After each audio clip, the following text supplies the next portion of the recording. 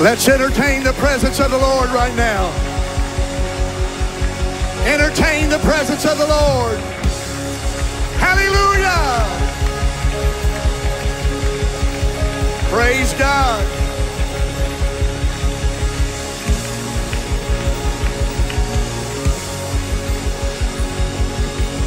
Let me tell you the heart of the matter, and the thrust of it all is this.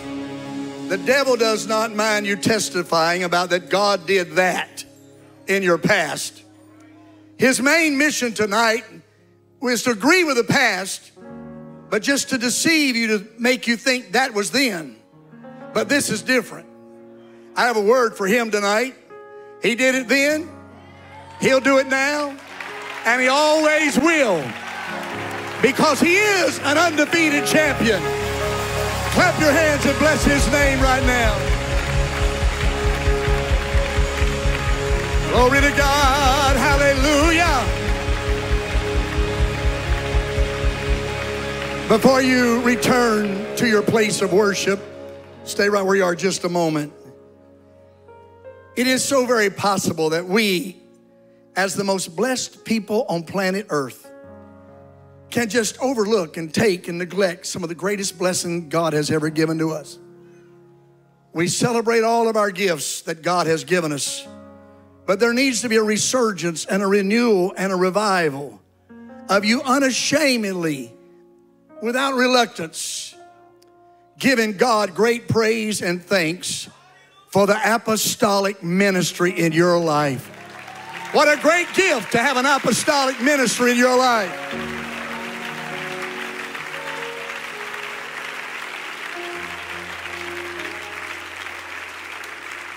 And it has been on display right here at Calvary Tabernacle this week. We're blessed with some of the greatest preachers on planet Earth. And the thing is, Brother Wilson said to us, that demarcates them is the fact that they are anointed of God. They are anointed and appointed of the Holy Ghost. As you return, clap your hands and thank God for your pastor. Thank God for spiritual leadership in your life.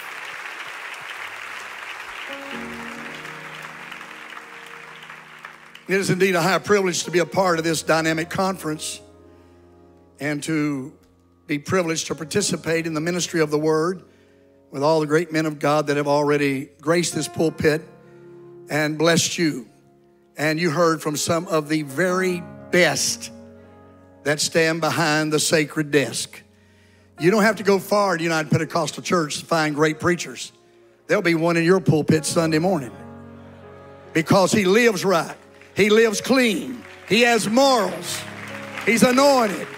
And he preaches the truth of the Word of God. And we thank God for our dynamic ministry. What a joy to be here. Thank you, Brother Carson, the committee, and all that had a part in privileging me to stand here tonight. The great privilege is only equaled by the great responsibility.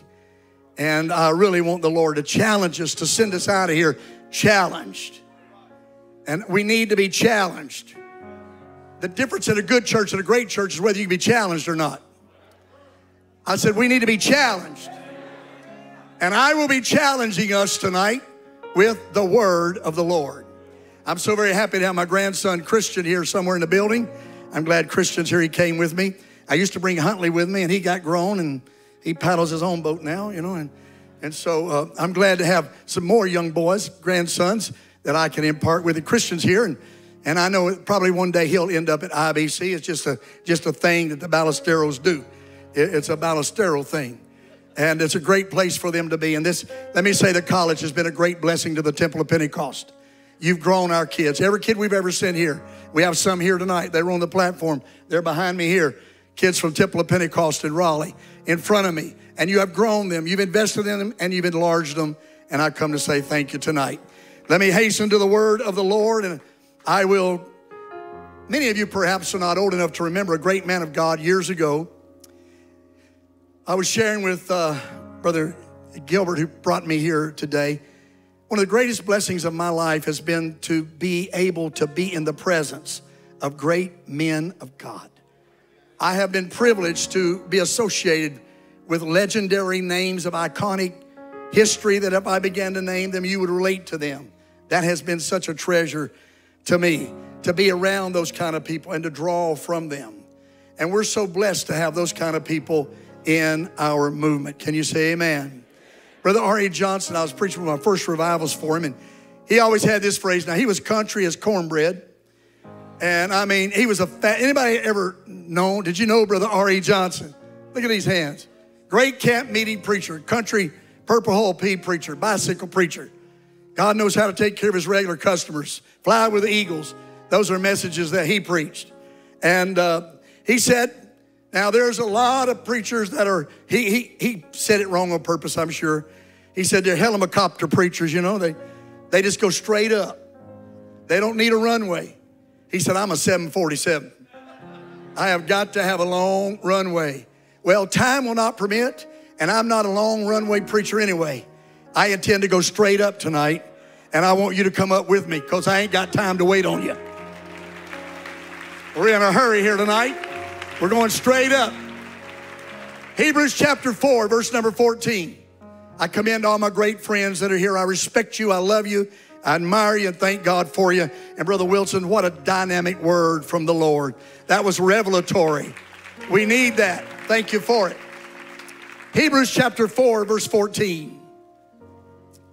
I'm just going to read it, and then when I get ready to get into the preaching, I will emphasize this is the way we read the Bible usually. Seeing then that we have a great high priest that is passed into the heavens, Jesus the Son of God, let us hold fast our profession. For we have not a high priest which cannot be touched with the feeling of our infirmities, but was in all points tempted like as we are, yet without sin. Let us therefore come boldly unto the throne of grace, that we may obtain mercy and find grace to help in time of need. I like the three words, let us therefore, connecting the power of what the Spirit would have us to receive tonight. I want to preach to you on the subject, the audacity to ask. The audacity to ask. Put your Bible down and give the Lord, who is a prayer answering God, a great big hand right now.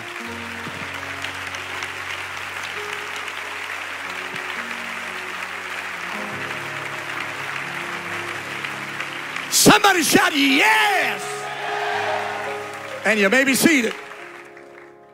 As I travel the breadth of the apostolic church and primarily the United Pentecostal Church, I travel with my eyes open and my ears open and my heart attuned to the Spirit.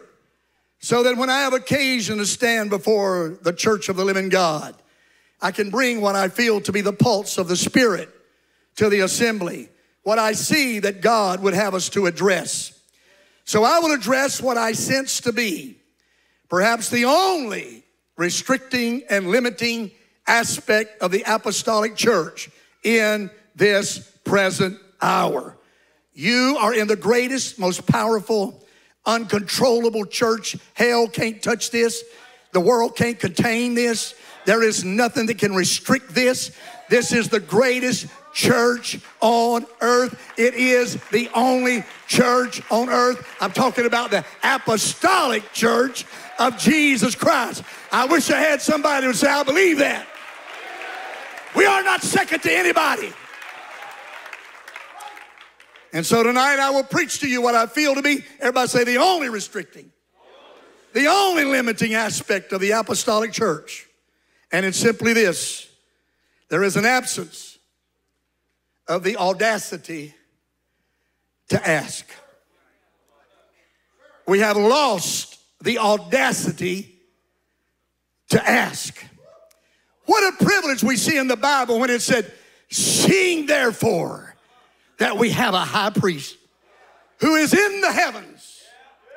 Therefore and wherefore, because we have a high priest who is ready and available for us, let us come boldly unto the throne of grace. I want to preach to you tonight about seeing that we have a high priest. By seeing, I mean perceiving that we have a high priest. Understanding that we have a high priest. Acknowledging that we have a high priest. Recognizing that we have a high priest. This church right now needs more than anything else a baptism of audacity to ask. A baptism of audacity to ask. We have been too timid, reluctant, and conservative in the size and the assertiveness of our prayers. We've been praying little bitty prayers to a mighty big God. It's time for us to be baptized with the definition of audacity: boldness, daring, recklessness, bravery, courage, forwardness, gall, shamelessness, and brashness. Under the blood of Jesus, with the power of his name, as the bride of Christ, the sons of God, we need to come into God's presence and say, I'm not a bit ashamed to ask you for what I'm about to ask you for. I'm not a bit reluctant to ask you to do what I'm going to ask you to do right now. Somebody shout yes. All of these synonyms describes how we should approach God in prayer. How we should approach God in prayer. And let me just say this quickly. Woo. We have become too smooth. We have become too professional. We have become too elegant. We have become too eloquent. We have become too cool Joes.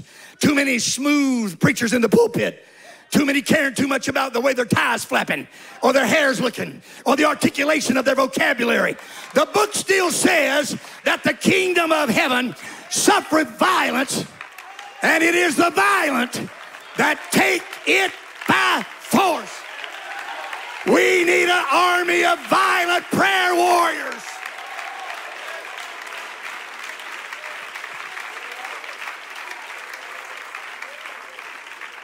It's time to ask God for big, huge, gigantic, and enormous things.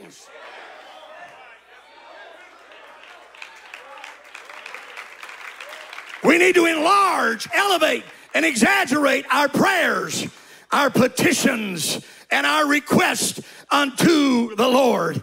It's time for us to pray big prayers and expect big answers. One thing we need to do tonight is once again be convinced, convicted, and connected to this verse of Scripture. Hebrews 13:8. Jesus Christ the same. Yesterday, today, forever. That's more than a doctrinal, eternal God, salvation scripture. That book says he's the same. And if you believe he's the same, anything he's ever done before, he can do it again. Anything he's ever done anywhere else, he can do it here. Anything he's ever done for anybody, he can do it for me. Clap your hands and say, I'm going to have the audacity to ask.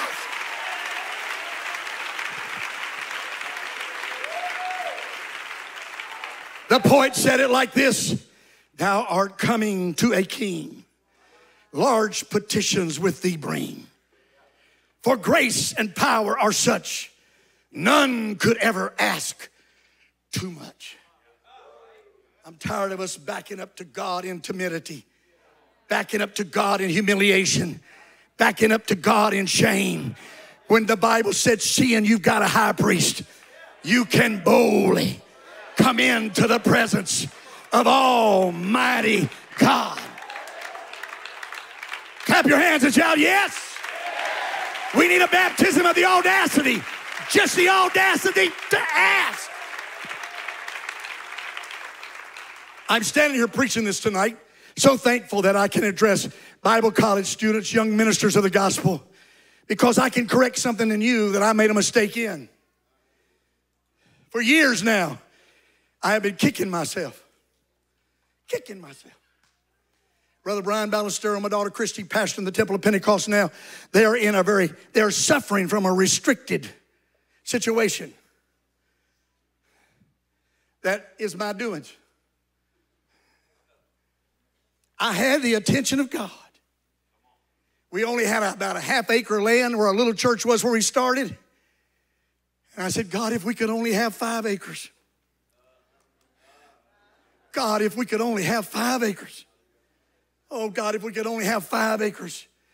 When we got ready to buy new property, God miraculously granted unto us. For all these years, I have kicked myself. You big dummy. Why in the world did you ask for 5? Don't you know he could just as easily given you 25 if you would have had the audacity? If you would have had the audacity to ask. If he can give you 5, he can give you 10. If he can give you 10, he can give you 20. If you can baptize 5 a weekend, you can baptize 20 a weekend. If you can have 10 get the Holy Ghost, you can have 20 to get the Holy Ghost. If somebody will have the audacity to ask.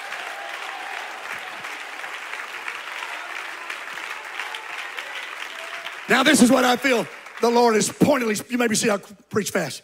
The Lord has pointedly spoken this to me today. I hope you'll agree with it, but it's what I feel anyway. The Holy Ghost has convinced me that coming out of this pandemic, while all the religions are crumbling and crushing and falling, while denominations have gone out of buildings that they will never come back into, we're going to take those buildings. We're going to take those buildings. You got to see God's doing something right now. He's emptying buildings that he's going to give to the apostolic.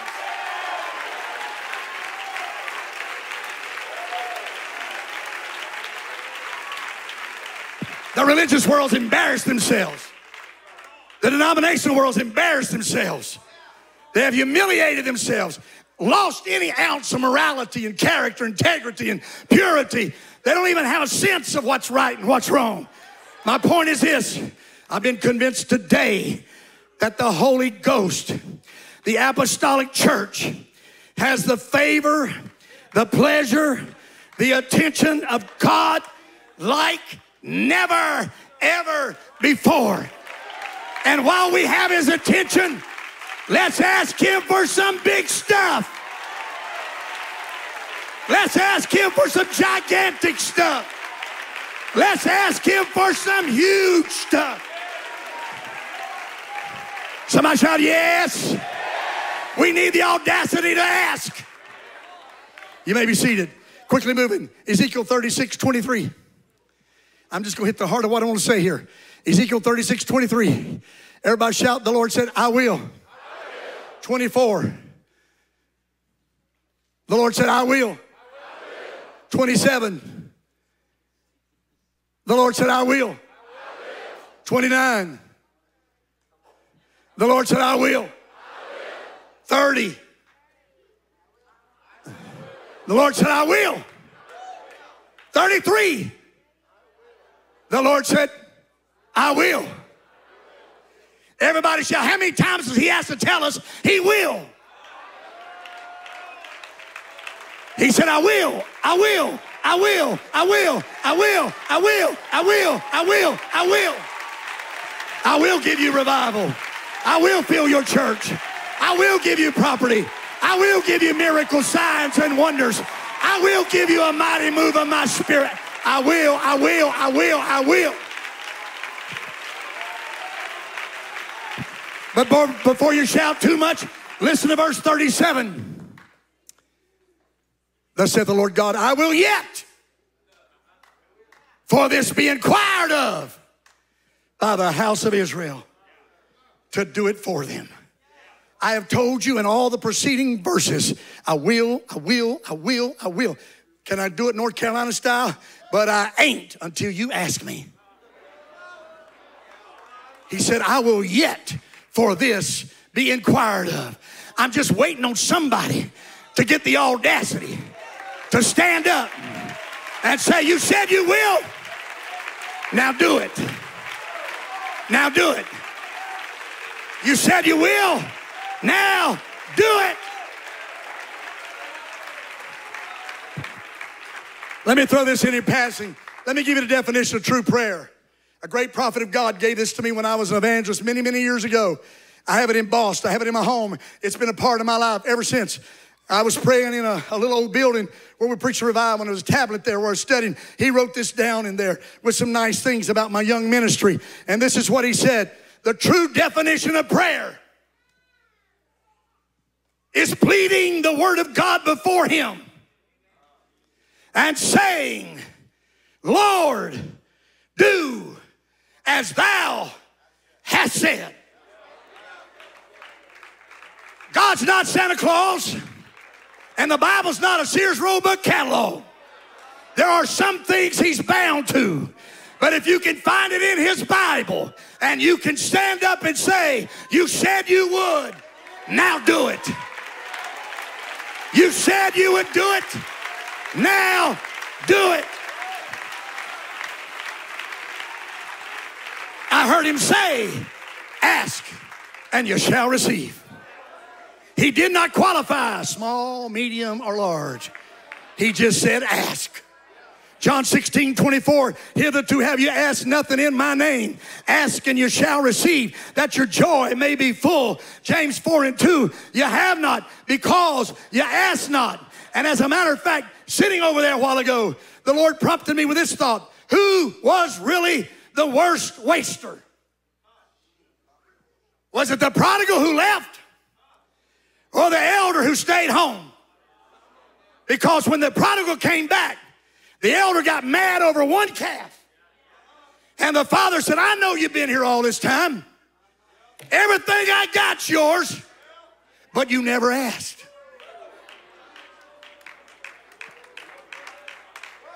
We got miracles we haven't asked for yet. We've got revival we haven't asked for yet. We've got blessings we haven't asked for yet. We got ministries that we have not asked for yet. You need a miracle? Have you asked him? You need a healing? Have you asked him? You need a deliverance? Have you asked him? You got a mountain in your way? Have you asked him? I pause just to throw this in quickly, and I'll move on. Christian, I know you're here somewhere. Run up here real fast. I want to make a point. Where's Christian? Run up here real fast. He was right down in front a while ago. Oh, he's moved to be backsliding on me already. Come here, boy. Get up here real fast. Many years ago, when this kid was just a baby, get on your knees there, pal. Smile, your mama's watching. When he was just a little guy, I had one daughter, and she's given us 5 grandchildren. That's a pretty good return on our investment. Pretty good return on our investment. And years ago, God did this to me. He spoke it to my heart. We have prayer on Saturday night, one of our main prayer meetings. And when we pray on Saturday night, let's show them what we do. What do we do? Grandbuddy's up here praying. What do we do?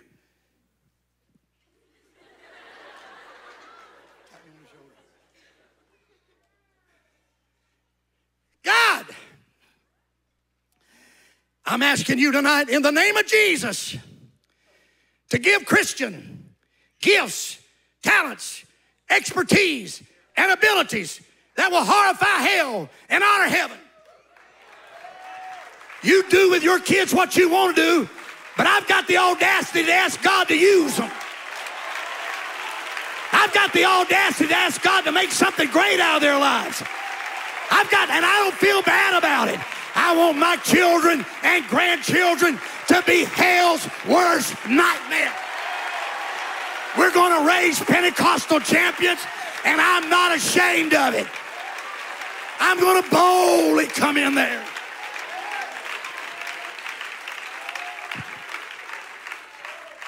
I love this verse. Genesis 18:27.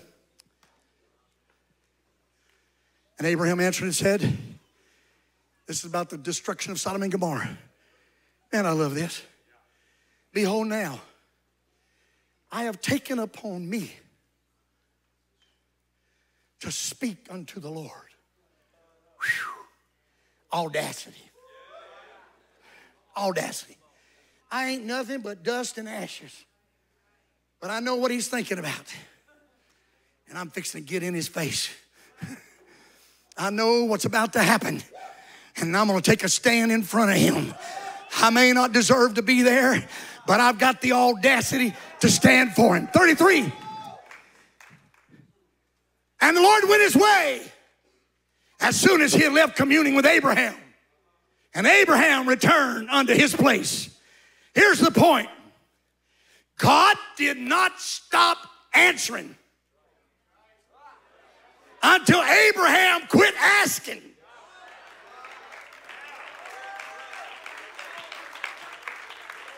God stayed there as long as Abraham was asking. And God was like saying, are you done? Are you through? Are you finished? I'm telling this church, he said ask and you'll receive. He didn't say 1 time or 5 times. He just said ask, seek, knock. Just keep on. Keep it on. We need to be bold and brave in our prayers.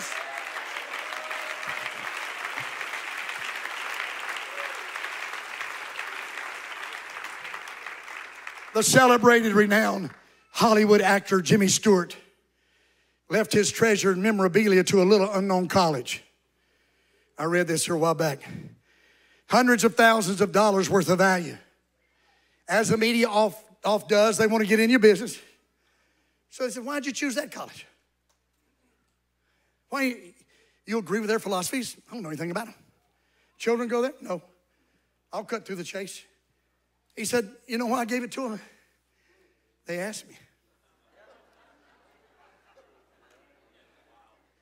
He said, they just asked me. Clark Howard, a syndicated radio economist, said this recently. 75% of businesses will give you a discount if you will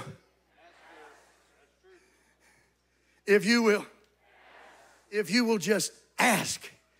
And I read in the book somewhere about the 7th chapter of Matthew that Jesus said, if ye then being evil know how to give good gifts to your children, how much more will your Father give good things, notice, to them that ask him. I'm trying to stimulate this church to pray like we've never prayed. And pray big prayers. Big prayers. Gigantic prayers.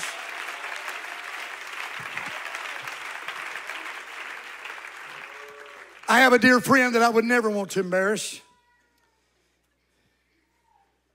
But Mark Foster's a great guy. Very close personal friend of mine. Tremendous guy. Taught me a lot. Taught me what it means to be a friend. He's a great guy. So a number of years ago, several preachers and their wives were over at his house, maybe 6 couples. And somebody said, I'm hungry. And somebody said, let's go to Taco Bell and bring some tacos back. So about 6 preachers got in the car. And we drove to Taco Bell. Left the wives at the house. We pulled up to the window. And Mark was driving. He said, I want 54 tacos. The lady said, excuse me, sir. She said, did you say 54 tacos? He said, I did. She said, okay, I'll get them ready. And then right out of the blue, Mark said, hey, free Cokes for everybody in the car while we wait. She said, how many do you need, sir? There's just something about asking. There's just something about having the audacity to ask. Having the gall, the shamelessness of just asking. A few years later, we were out in Texas deer hunting, and there's about 10 of us there. We went into a well-known barbecue place called Cooper's Barbecue. It's pretty famous. Some of you probably been there. Cooper's Barbecue. We ride out. We go to this place to eat. We walk in. Everybody's excited. We're preachers having fun. Just great time, you know. We walk in. Mark says, I want to see the manager. That's him over there. He goes over there. I'm listening to him. Sir, got about 6, 8 men here tonight. They're all big eaters. We're fixing to eat a bunch of your barbecue. We're going to run up a big ticket here tonight. And across that old-fashioned barbecue house was a clothesline. It had Cooper's hats on it, camouflage hats with Cooper's Barbecue across the front. And Mark said, while we're eating our barbecue, Free hats for everybody. He said, okay. You're welcome to them. I just wonder what's hanging in this church tonight.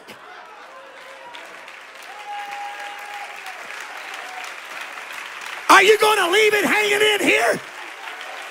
Only because you didn't have the audacity to ask.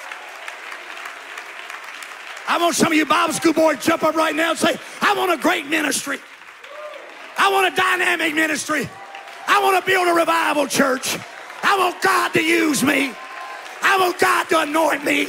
I've got the audacity. You sit there and bite your fingernails and worry about it, but I've got a high priest, and I got blood, and I've got a name, and I'm going to ask him.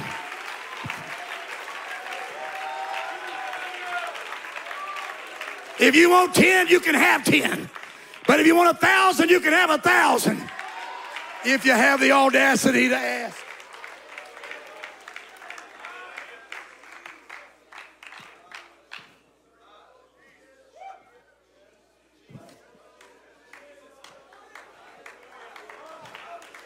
This is the only thing that's limiting us. We've gotten fancy. We've got proudful. We've got smooth. We've got eloquent. We've got Mr. Cool in the pulpit. And we're all just chilling out in church. But God's looking for a revival to come to this church where we got the audacity. Matter of fact, I don't know if you read it like I read it or not. Blind Bartimaeus got his eyes open for crying out loud.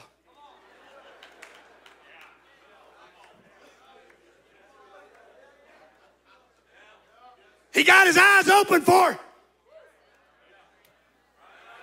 Oh, God, I hope you hear our prayer tonight, Father. Lord, bless this service tonight. I'm telling you, God is still waiting for a desperate audacity to hit this church. Somebody shout, I'm not ashamed to be blessed. I'm not ashamed to have revival. You may not want it, but I do.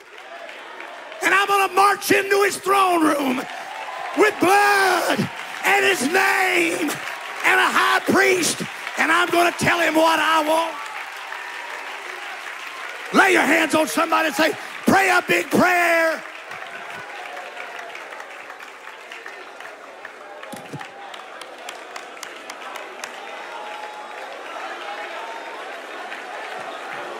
Pray a big prayer. Somebody pray for a citywide revival. Somebody pray for a national revival. Somebody pray for a ministry of healing. Somebody ask for a ministry of deliverance. Somebody ask for a ministry of wisdom. Somebody ask God to fill your church. Have the audacity to ask.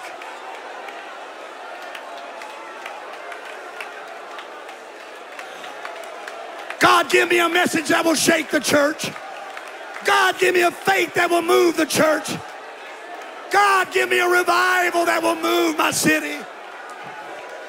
We need the audacity to ask.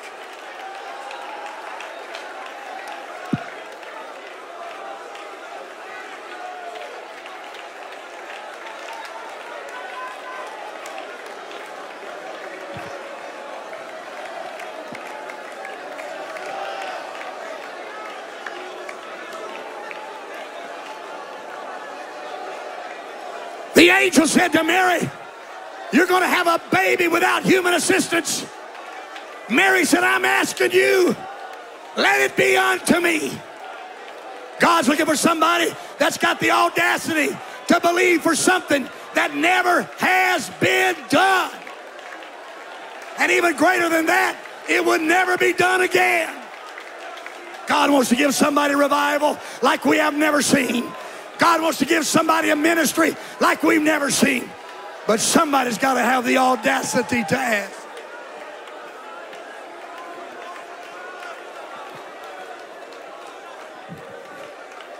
Ask. Ask. Have you asked him? Have you asked him? You're living without stuff right now just because you have not asked. You're doing without things right now just because you haven't asked.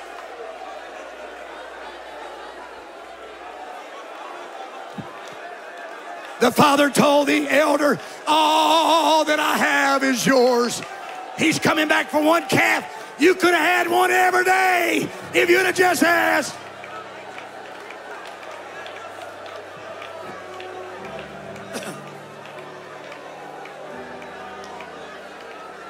Lay your hands on somebody and say, in the name of Jesus, I loose you from reluctance. I loose you from pride. I loose you from fear. I loose you from intimidation. You seem to have forgotten we have a high priest who's waiting on us to come boldly.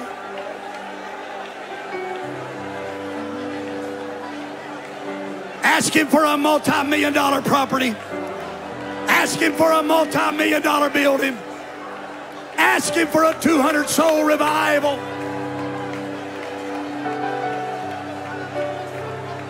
We need the audacity to ask. Lift your hands and say, I'm going to ask God for some huge things. From now on, I will not pray small prayers. From now on, I will not embarrass God by asking for little things. From now on, I'm going to ask for mighty blessings. For the Bible said we have exceeding great promises.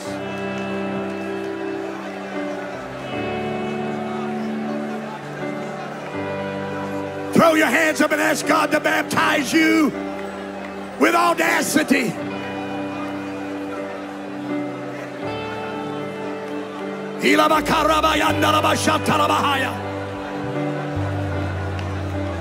It may not have ever happened before, but I'm going to ask you to do it. He said if you don't have it, it's because you haven't asked. Ask. Ask.